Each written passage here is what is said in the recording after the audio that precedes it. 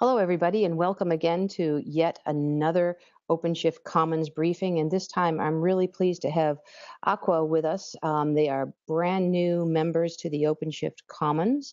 And as I always like to do is make new members introduce themselves and what they do in the ecosystem of OpenShift and Kubernetes. And these guys and folks were at the KubeCon event in Berlin, and I was pretty impressed with their offering, and then they joined up to the Commons, and so I was even more happy to have them as part of our community.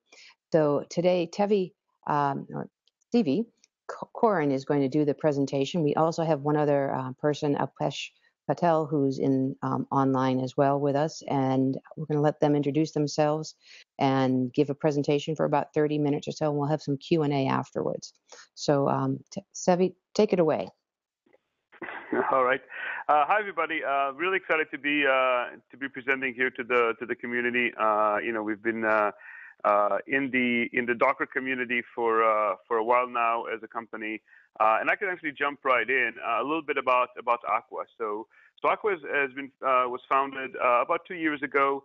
Our mission statement is to make the use of containers be as secure as possible, and actually provide organizations with the expertise and the tools that they need in order to not have security as something that would prevent containers from rolling out. So not having security as a barrier for containers. Our product, what we sell and what we support, has been around for a year. Has been used in multiple environments, both big and small. And I'm happy to share some of the product details with you today. We're also very much engaged in the community. So we are an OpenShift community member. We are a private partner for OpenShift. You can find that information on the partner section in OpenShift. We do a lot of meetups. We do a lot of conferences, and we have a lot of engagement with companies and also with individuals that want to advance the cause of containers and make sure that they are done securely in an environment. A little bit about myself. So I actually come from the security side. I've been in security for over 20 years now, and my focus is compliance, security processes, procedures, and in the last 2.5 years or so, I've been concentrating on securing DevOps, specifically containers, and doing a lot of advocacy for container security. And with me is Apesh Patel, who is doing our community outreach and business development for Aqua, and he was the one that was able to get us certified and on board on the community and make sure that we have the right relationships with the entire ecosystem. So what I'd like to do is jump a little bit into what we're doing today, and that is talk about security for containers. And it's a pretty big subject. Security for containers touches a lot of things. The way that containers touch a lot of things. It's a new paradigm in IT, and it turns things a little bit on their head. The security that we've had so far around application development, the operations of application deployment, and the networks really didn't have a lot of interface points. And I show a few of the interface points. Firewalls and web application firewalls specifically are interfacing between the needs of the application, the needs of the network. The way that code is assessed and analyzed throughout the environment is interfacing with development and operations. And of course, there's the networking and operations for server config and patches. And containers right sit in the middle of it. There's a lot of capabilities in containers. They shorten the development life cycles, and they do provide an opportunity to roll the same software in multiple places, and the flexibility to move to the cloud in a very robust way. But for security, that fact that it really sits at the heart of very different, sometimes very disparate security practices requires attention, and it has been a barrier to adoption because it does turn the security processes from being very much late in the security process, in the development process, into something that needs to be thought in advance, and there needs to be a lot of collaboration between development, ops, and security. So this is where we sit today. Containers are changing a lot of the security process and IT process in general, and we need to make sure that we follow up with them. The platform security, and where OpenShift comes in, is to provide the best secure platform for running containers from an operational point of view. So by controlling who can access the nodes, by controlling authorization around what application spaces can be started, around what the different users can do, the administrative rights, around making sure that container resources are done properly, that the server is hardened upfront, that there is elements of intrusion detections and process separation. And that's actually just a partial list of all the security benefits that OpenShift provides. And it really cuts across both the operational and the network side. So what that allows us to do as people who want to run applications in containers is really not think about the stuff that we used to think about, which is how do we harden an operating system? How do we make sure that we have consistency in the administrative rights? How do we make sure that once we put a server out there, it doesn't really change over time and might introduce security risks that were not initially there? So OpenShift and admittedly also other container platforms, but OpenShift in general is very much security focused, doing a lot of good work for making sure that the defaults of Docker that may not be as secure are actually addressed, and it really gives confidence to actually run the platform. But that's just one side. That's just the platform. The applications themselves are still the applications. Organizations still develop applications in containers, and that code has nothing to do with Dockers or Red Hats or Kubernetes or anything that the configuration of the platform can address. The applications are still applications. And 80-90% of the code that is going to run in a containerized environment is not going to be the platform, but is actually going to be the payload that does the business purpose for the application. And in that respect, security still has some concerns. The prepackaged images, the things that go out of the development world and then being put on a particular server or a particular node through a deployment, is not well understood. There's not a lot of transparency in the way that applications are written in containers, especially the way that they are put together with the operating system. And that creates a lot of uneasiness to security operations because they just don't feel that they have control. And that feeling is because they really don't know where security fits in the process. Security has very, very good history in being at the junction where applications get put on servers, and that everything can be assessed and the risk can be understood. But now that we're not building servers anymore, there's really nothing for security to hang on to. So that's a problem. Containers, even Kubernetes itself, can provide a lot of operational views into containers, but not a lot of security views into containers. So the traditional security tools that are being used to view the environment, to assess the risk of the environment, are not in use. And then because there's a lot of open source usage, some of it being assembled as a platform like OpenShift, some of it can be instantiated just as an open source component. That also creates an easiness for security. I'd like to be able to point a little bit about the process, because in the pre-container world, you used to basically build your code, and that's the top line there. You can do some static analysis, evaluate the code, make sure that coding practices are in place, and then you would compile a package or a component that can then be run on a server that was provisioned beforehand. So somebody would provision a server, configure all the necessary operating system. They would put, Java on it if that's the case. They would put the application server on it if that's the case. Any type of middleware that is required. Assess the risk, correct it, configure it properly, and then these two things get married and then deployed. And after that deployment is done, there is still an opportunity to then take a look at the configuration security and other security parameters for servers, and then fix them while the server is in production. Containers work very differently, and in the container world, the coding and static analysis still should happen, right? We are talking about applications that are still written in programming languages that can benefit from static analysis. Code still needs to be compiled. But then when building an image, when doing a Docker build, this is where the risk assessment comes into play. It can't be done later in the process, because once a container is instantiated, once the deployment is started, once pods are instantiated in the Kubernetes environment, it becomes almost impossible to patch them. And we really shouldn't, because containers really should not be touched after they're rolled out.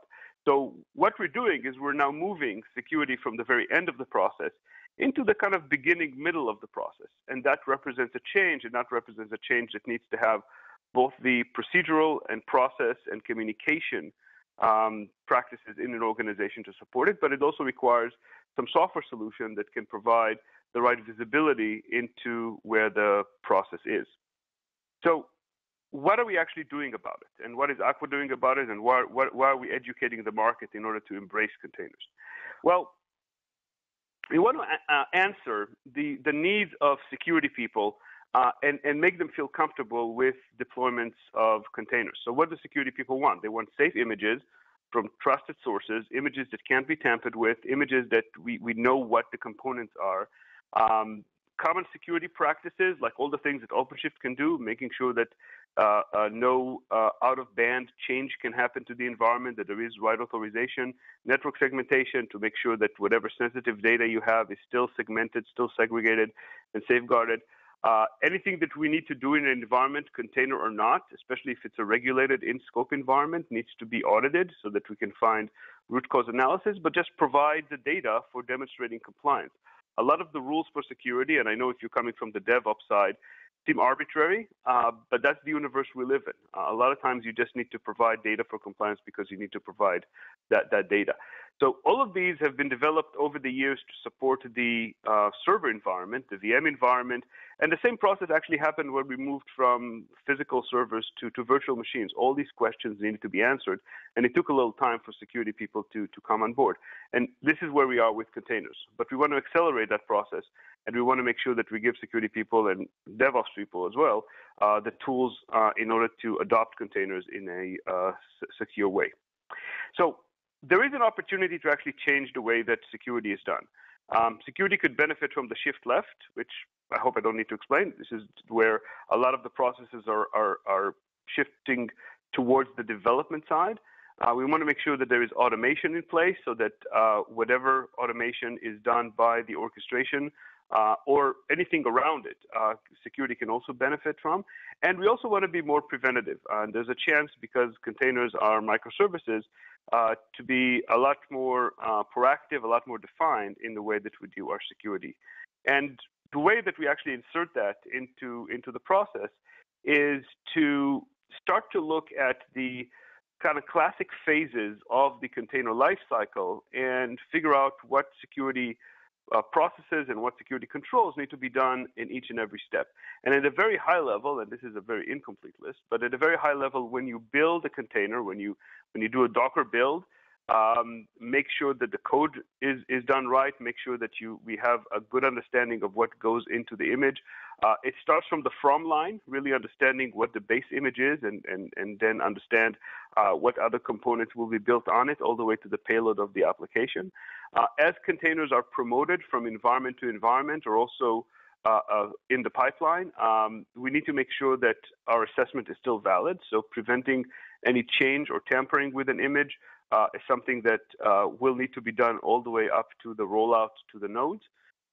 When we deploy to the nodes themselves are operating system. They don't have as many components as operating systems that basically carry payloads of complete applications, but there is still, a lot of times an SSH service out there. There is still the ability to run operating system commands. The Docker group is still valid, even in a Kubernetes environment.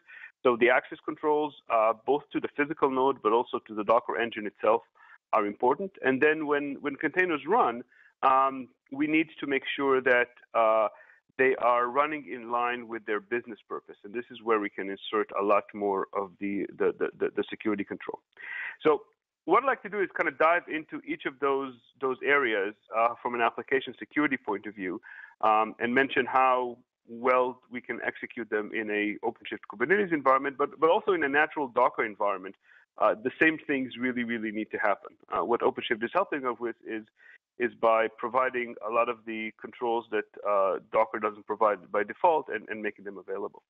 So the first thing after actually before an image is built is to figure out where the image is coming from and how do we want to build it.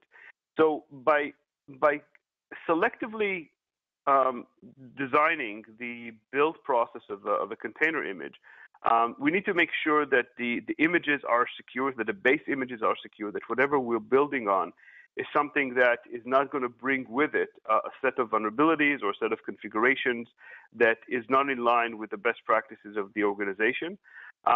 We want to make sure that we register those images so that only approved base images can be used, scan vulnerabilities on the entire environment, share information between development, sec, and ops, and basically get a good visibility into the entire system.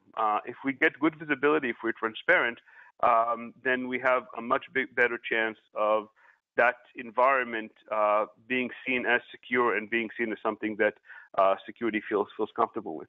So on that note, it really all starts with the development. So let's go into an environment, and you've probably seen that before. This is Jenkins. Jenkins is a CI tool that's basically drive the steps in which an application is done. And there is a way with Aqua to provide a service that those processes, the CI processes, or actually anybody else, can ping and get an instant assessment of an image. So this is a build that was done in Jenkins.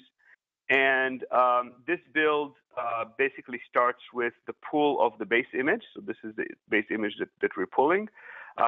We are then running the Aqua client container called Scanner CLI to do an assessment on the base image, make sure that it complies with policy, and make sure that it's registered as something that is approved for use.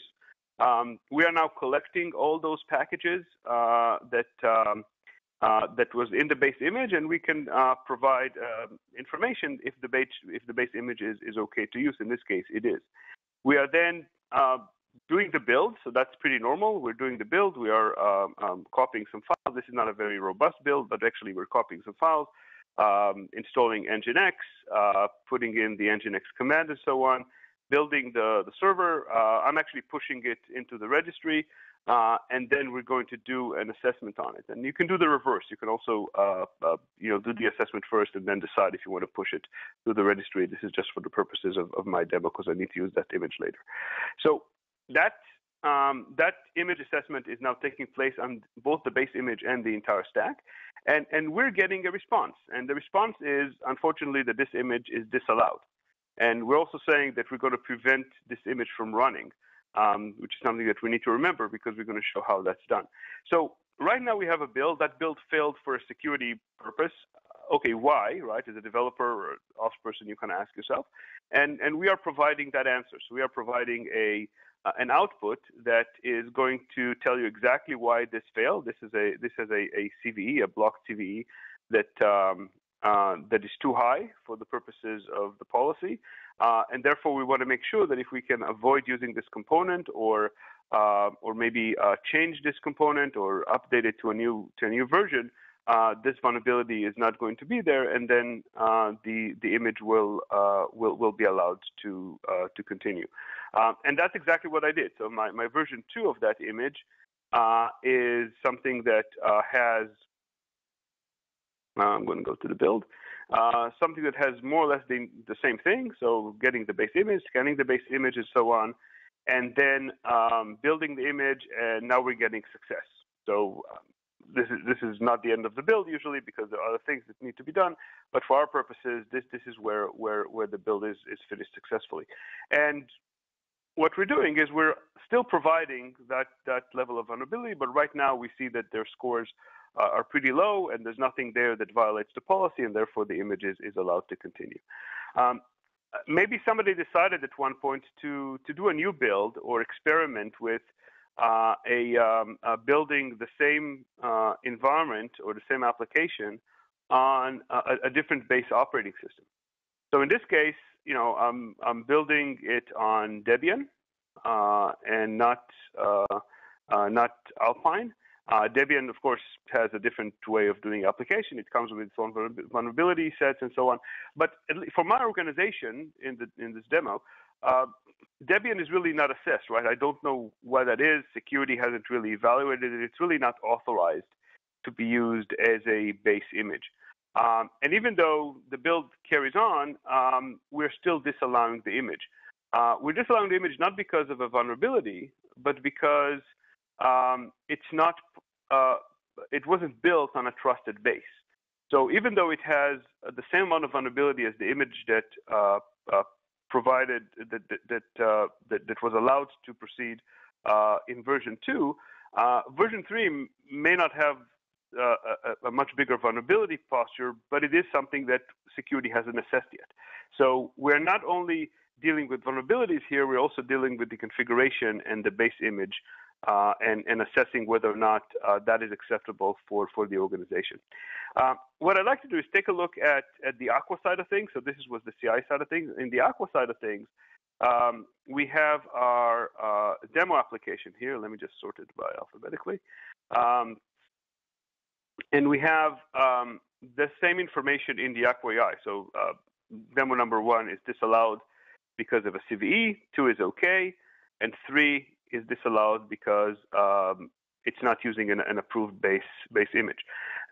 All of these actually corresponds to an image assurance policy that can have many parameters, but the ones that I chose to use in this demo is the fact that there are some vulnerabilities that should be blocked, and that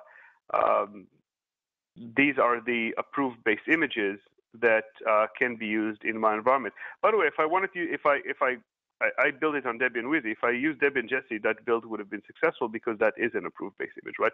So sometimes it's not really the type of the operating system, but security may be a little bit behind in assessing the compatibility of newer versions of the OS as a good base, and that just takes time because security needs some time to do their work.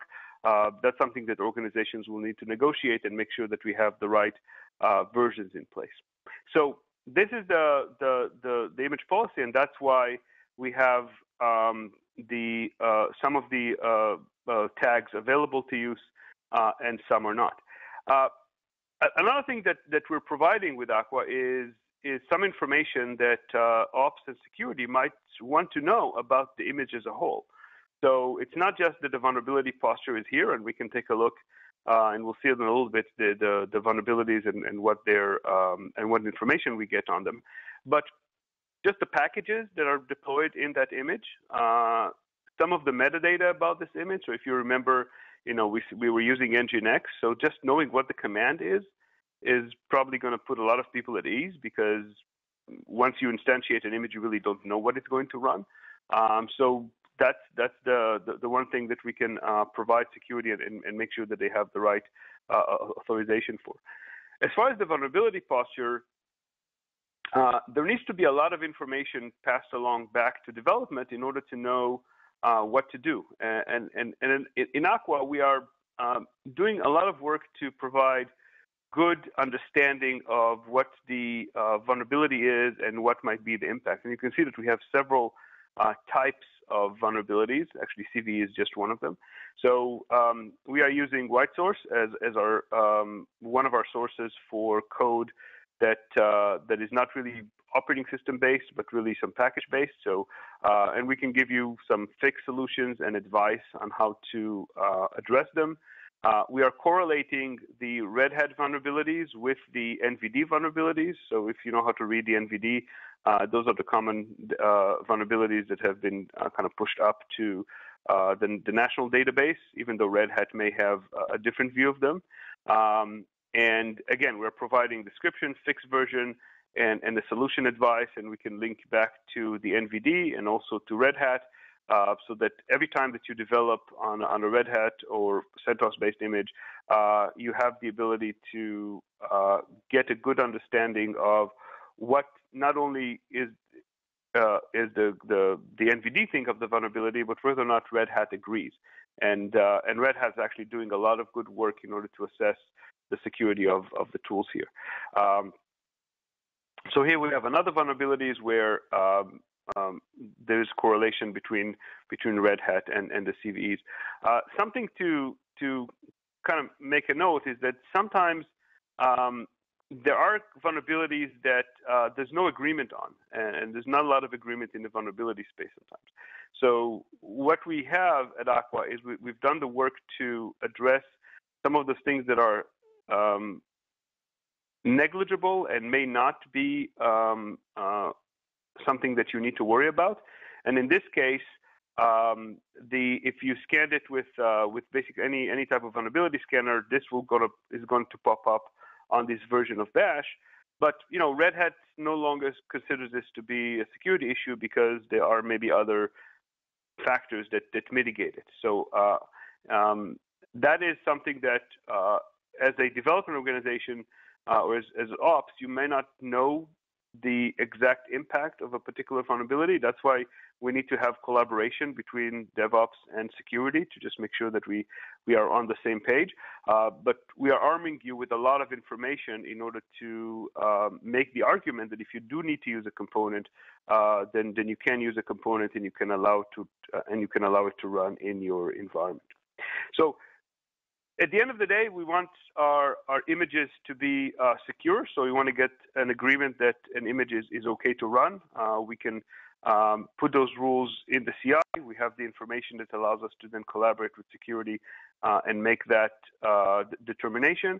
But at the end of the day, the image is going to be uploaded to a registry and then should be available for use. And then what we're doing, we are going into the second phase, which is we also want to make our Docker engines and our OpenShift nodes only accept those known images that have been assessed and images that have the security posture is known, approve them based on the risk, and also maintain the integrity of the image so that if somebody changes it or the name changes, we can detect that and make sure that the image is approved for use before we run it. So we have those three demo images. Let's kind of run through that pretty quickly. So what we can do is we can pull our demo 1.0 image and try to run a container from it, and we get the message that we don't have permission to execute it because this is an unauthorized image. So demo 1.0, as you remember, is disallowed, and the message was, we won't be able to run it. And that's how we won't be able to run it. And that's because Aqua is safeguarding the Docker engine on a particular node and doesn't allow that image to instantiate. We can swap out the image name, right? Docker tag still works even in a Kubernetes environment. And as far as the Docker engine is concerned, we have the 1.0 version and the 2.0 version. But if you try to run that 2.0 version, it still tells us that this is an unauthorized image. And the reason why we know that is in the course of assessing the security of an image and getting all the vulnerability information, what Aqua is doing is actually doing a hash of the file system in all the individual file and then a complete digest of that image. And what we're doing is we are providing a state for each of those images. So a state can be either registered, it can be unregistered, or it can be an invalid digest. And in this case, we have our 1.0 image is registered. It's the same image, but it's blocked because it's disallowed. My 2.0 image actually looks very, very iffy, right? Because the server digest is one thing. We've looked at it before, but locally it doesn't look like what we expect, and therefore we would block the running of it. The only way really to run this image is to pull it again, and that's the 2.0 image, and then we get our hello world, and then that image becomes registered. So it's not only the ability to understand what the risk posture of an image in the pipeline, but we also need to have our engines, our nodes, only accept images and deployments that are allowed to use, and we have the ability to then stop images that are not allowed to use or that are different than what we expect them to. One of the things that Aqua provides as a compliance view is that we can do the same view across all the nodes, and this is my host images view, and you can see that there are, a few of them are not like the others, right? Some of them are not registered, some of them are not registered and don't comply with policy. This is really not what we want to see. We want to see something that is more in line with the rest of my server environment. My number 3 server is probably the best one because I didn't put anything unauthorized on it. This is really what we want to see. We want to see that everything is registered and everything complies with the policy. The same view, by the way, can be done on containers. So on every running container, we have the ability to see whether or not it complies with the policy or it comes from a registered image.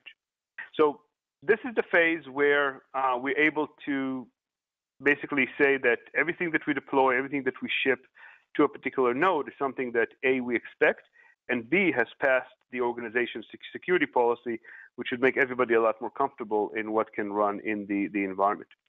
In addition to that, the deployment can be done a lot of times with automation. In a Kubernetes environment, it really should be done with automation. But we want to separate automation from human action. So not allowing access to the node, controlling who can gain privilege if you do allow access to the node, make sure that we limit, what permissions, volumes, networks can be used in the course of a deployment, and basically give you a lot of an audit trail. And that's another thing that Aqua can do, because our ability is to audit everything that happens in the Docker engine itself. So this is the audit log from the last few minutes, and you can see that I had a block because my demo 2 was disallowed. Everything else is successful. So another thing, if you are working in a Kubernetes environment, you expect the user context to be the user context of Kubernetes to do all the heavy lifting around changing and starting and stopping containers. So it's really easy to identify if there is a user, a named user, that is doing any of that work. And that, of course, can be funneled into a log aggregator or a security information management platform, and then takes from there and correlated with the rest of the environment. So preventative controls are great. The detective controls, the ability to see the logs, is also very, very useful, because it provides us with the ability to then prove that our controls are working. And then we get to running containers themselves, right? So we've seen that the images are good enough to run because we've done a security assessment on them. We know that they haven't changed. We know that they are run by authorized services or authorized people. But when a container is running, there is a lot of things that the container still can do, right? It's still running software. It's running software that's a lot of times exposed to incoming traffic, and we want to make sure that our container is run really according to plan. So there's a few things that we want to make sure. We want to make sure that the user context that we run in a container is the right user context, that the executables are in line with what the container should do. We want to prevent any significant drift between the container and the image, because we really should not be patching or doing any changes to a container. And then we just want to understand what the usage data is. And that's not usage around resources, but really who's using what, and whether or not there is any misuse of the container, basically an attempt to co-opt it to do something that it's not supposed to do. So understanding all that, Aqua is really providing those controls while a container is running. And one of the first things that we want to do is just kind of get a baseline on what a container is doing. So if we take a look at our list of images here, I have WordPress as one of the images. And if I just start a WordPress instance, one of the things that happen is that this WordPress instance, we are starting to get some telemetry from. So we are getting some usage information from it. we are getting all the executables that it was run, that were run, and you can see that WordPress is a pretty heavy application. It does contain a lot of processing and web server, but even that, there may be 22 or something, or 12 processes that need to run. We can understand what the networking requirements are, if there are any environment variables that were passed along to the container, and what user accounts it's running on. This is actually not a very good image because it's running on the root. We want to make sure that doesn't happen in production. But let's take a look at the resources right now. So now we have an idea of when WordPress is running, really what it needs. Now let's take a look at the image itself. The image itself, if we do let's say a Docker exec into it, even as root, and go into our container,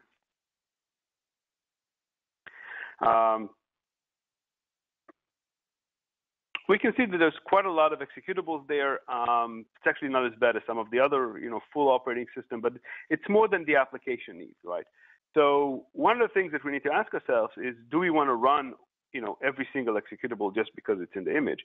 But another very important question is, do we want to allow those executables to change?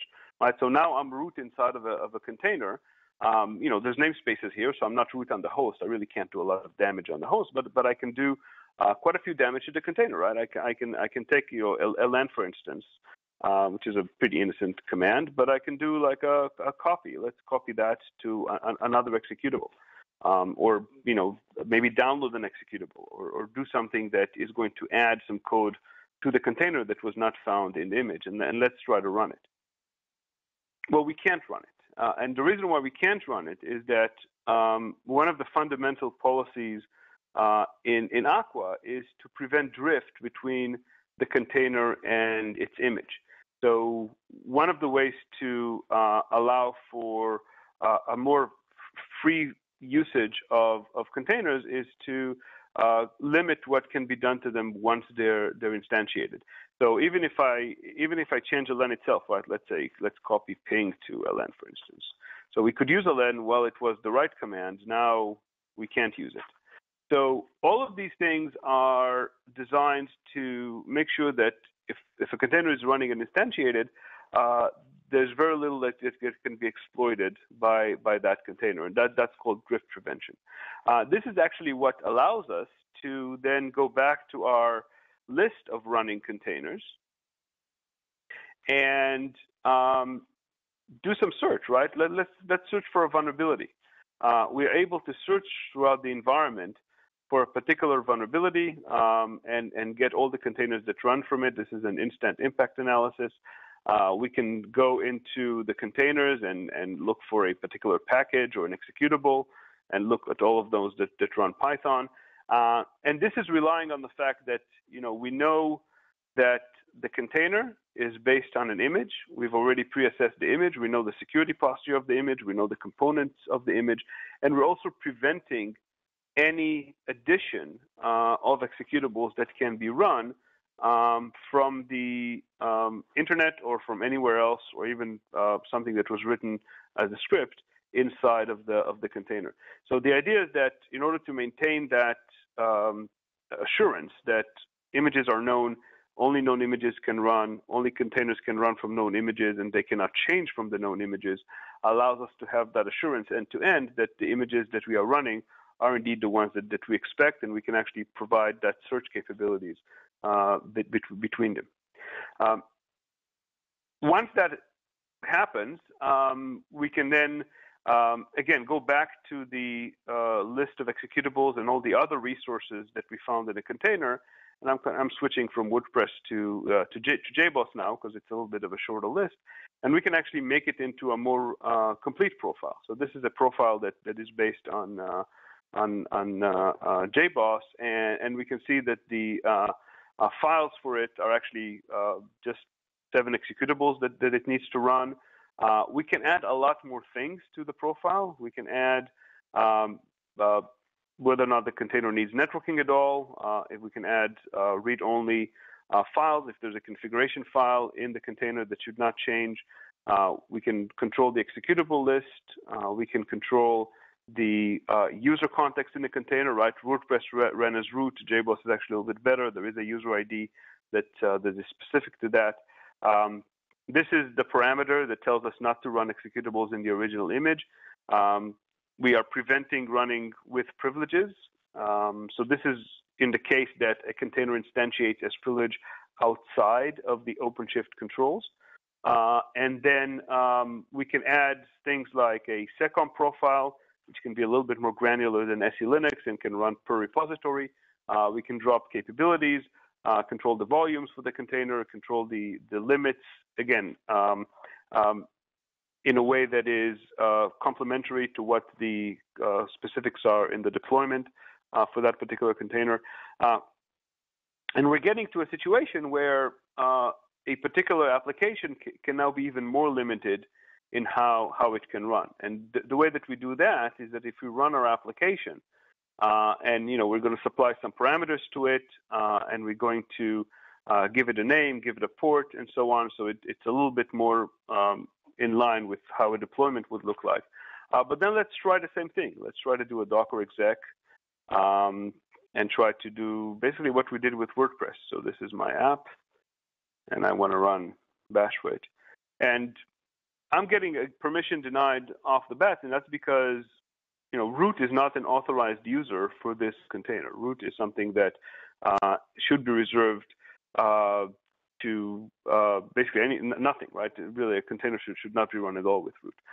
If we eliminate that, what we're doing is we are doing a failover to the user that is defined in the image, and that's the JBoss user.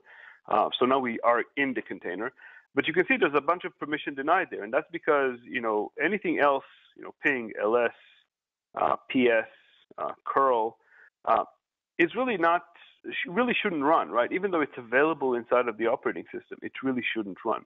And the reason why it shouldn't run is because it's not in line with what this container is supposed to do. It's not in the list of authorized executables. In this case, this image is not well built. Like if we add, or let's say that we just move this to an audit only, and we save this. Now we do have ls, and the bin directory is just huge, right? There's a lot of stuff in there. So something that I probably should have mentioned in the beginning is that size really does matter, right? The smaller images usually have less of an attack vector. This has a huge attack vector. Anything here can either have a vulnerability and can be exploited. So if you're using big images, which sometimes there's a reason to, limiting the processes that can run to something that is only required for that image is going to greatly improve the security posture of the entire environment. So let's go back and reapply my policy here, and let's take a look at how we're actually passing parameters to a container. So secrets management is something that is talked about a lot. I mean, in the last DockerCon, I must have had 50 conversations on secrets management alone, and there are some organizational issues with using the built-in secrets management inside of the orchestration tools. Not that they're not good, it's just that they don't play nice with the rest of the environment. So as an alternative to that, what Aqua is doing is we're using our capabilities to interface into containers to provide some aspect of secrets distribution. And the way that we do that is that we have our secret distribution on the front end, and as far as the nodes are concerned, and our back end can be a variety of integrations. So it could be a HashiCorp Vault, it could be the Amazon Key Management Services, Azure Key Management Services, or maybe even our own internal database that can provide those secrets, and they really live outside of the orchestration because security sometimes wants to control them, right? Orchestration may be a little bit too controlled by ops. So if we run our application, what we're seeing here is that we have our a user here, which really should not be encrypted. We have a token here, which maybe should be encrypted. and we have something that is coming from a vault somewhere. So if we do basically a Docker inspect on my application, and let's do grep so we didn't get a big block here, you can see that the unencrypted is still unencrypted, that whatever is tokenized is still tokenized, and my token here is encrypted, and we really can't see it anywhere outside of the container. So where is this secret coming from?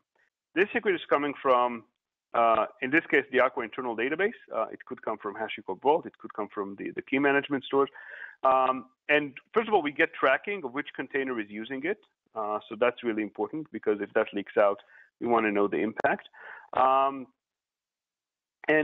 we can actually change the value. So we can, put here something, OpenShift, and save the change, and that gets transmitted directly to the container. So if we go into the container and take a look using the exec command at the environment variables, we are getting that value that is being decrypted and handed off to the container.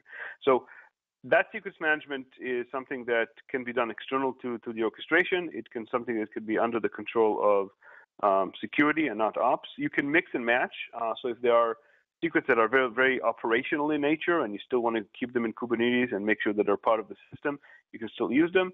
If there are secrets that are more corporate, that need to be put into a separate vault, or there needs to be rotation on them that is more automated, then you have the ability to do it with Aqua, where Aqua is actually distributing that secret to the environment. And everything that we've done so far is also audited. So we audited the fact that we've changed the secret, so that's important. That's something that security really needs to know, is whenever secrets are rotated. We've seen all the Docker inspect and start commands. We did a lot of detection of the file execution. So this is where ls was permitted. This is where all the file execution inside of the containers were blocked, and you can see the difference between the detect and the block. We're getting the actually original user. So this is me logging onto the container to the host, even though I did a lot of work inside of the container. So that's something that usually the compliance organization is interested in, to figure out who did what in the environment. But we're getting a lot of information. And really at the core of it is the notion that we have the opportunity to do better security with containers. So if you have security people that are resistant, please tell them that containers are actually good for security, and somebody who's been doing security for 20 years is saying that. And that is that we can do all of these capabilities. I'm not going to read them out loud, but these are the things that that are important for security, and these are the things that we can execute in a containerized environment, which should provide us with the ability to run meaningful workloads in scope applications and applications that are subject to regulations based on the security needs of the organization. So I hope this was beneficial. Please visit aquasec.com. There's a lot of information there. You can read some of our white papers. You can look at the OpenShift partner page to take a look at some of the specific things that we do around OpenShift. But I'm going to open it up for questions if there are any. All righty. Well, thank you very much, Sevi. It's been really, I got the demo when we were at KubeCon, but I didn't go into this much depth, so I really appreciate it. It's great stuff that you guys are doing. There have been a couple of questions, and I think what might be the easiest thing to do is if I unmute Peter, who's been asking most of those questions. And Peter, you're unmuted now. Why don't you go ahead, Peter, and try and frame your question, and that should kick off some conversation. Sure. I mean, it's basically, I'm trying to figure out the scope of the scanning. A lot of the questions we get is about compliance, and that's the concern. It's not just the CVEs, but it's also, is this server actually allowable to go into production? Hence, is it following government standards for whatever security standards you have to apply? So that means that the scanner, when we do an OpenShift scanner, for instance, is mostly interested in the configuration of the components that are running, not just that they are running on the right and the latest binaries and all that.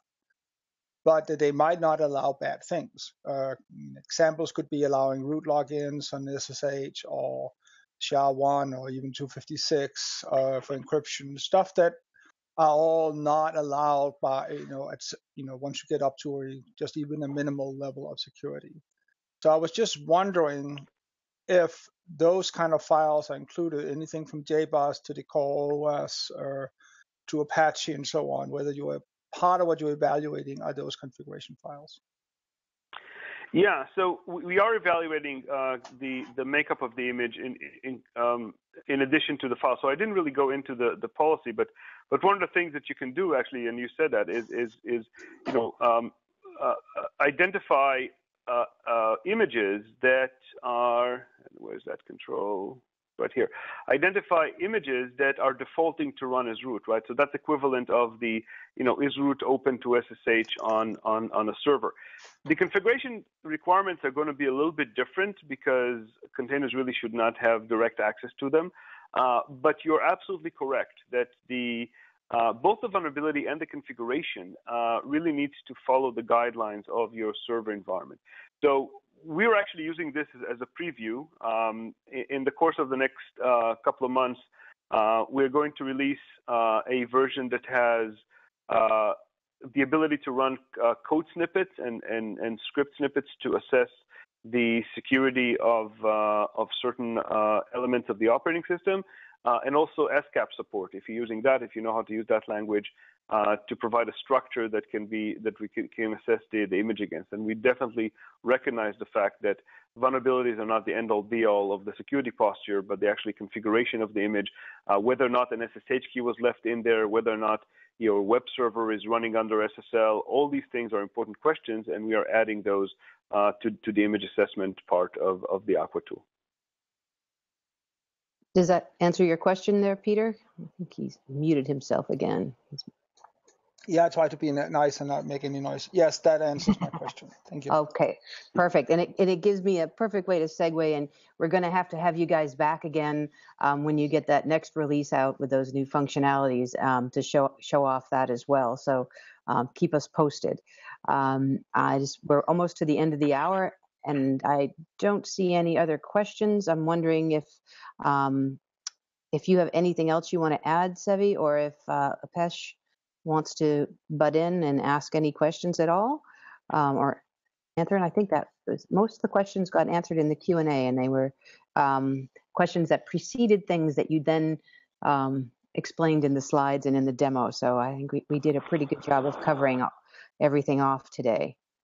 I had a quick question. So did you guys say that you are looking into doing the scanning using SCAP and SCAP profiles? That's in the roadmap. Is that what I understood from that end question? Yeah. So okay. The intention is to have a feature where you can either have a small shell script that checks for something or an SCAP expression that can check for that thing. Thanks. All right. And thanks for asking, Lucy. Anyone else have any questions? If not, you can always check these folks out on aquasec.com or jump on Slack. There's a couple of them that are in the Slack channel for OpenShift Commons, or hit them up on the mailing list as well. So again, Sevi and Apesh, and I think Rainey was on there as well answering questions. Thanks very much, and we're really pleased to have you guys as members of the OpenShift Commons, and look forward to hearing more from you in the future. Yeah, thanks very much, everybody.